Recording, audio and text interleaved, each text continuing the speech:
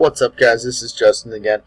After a bunch of comments in the comment section, I realized there were some fairly vital mistakes in the code, so I figured I should update you that I did realize about 30 seconds after the video was released that you do need that I had forgotten to add this in here, because otherwise you would still have the null reference.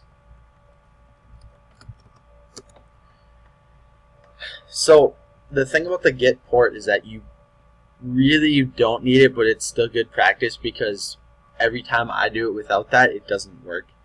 So it is really in your best interest to do that. And then the other thing I wanted to do is to say that it doesn't want to close. So what we should actually do is while, actually we're going to do while start, while stop.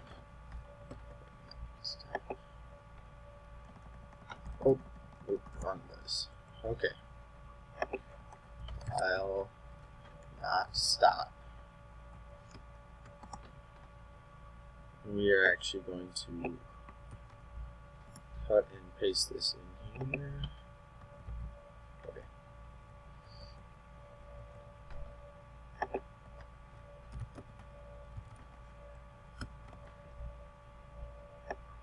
So, oh, there you go.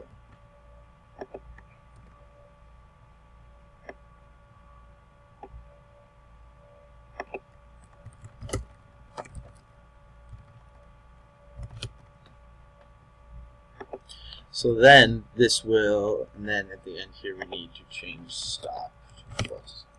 I mean stop to true.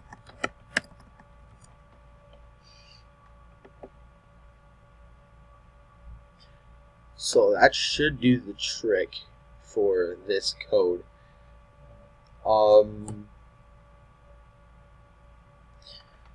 The other thing you can do, because it kind of sucks to have to type try thread.sleep, you can do public static void, let's just do timer, and then we can cut and paste this out. And then in here, we can just put that in. And that will do the exact same thing. You just have to type a lot less.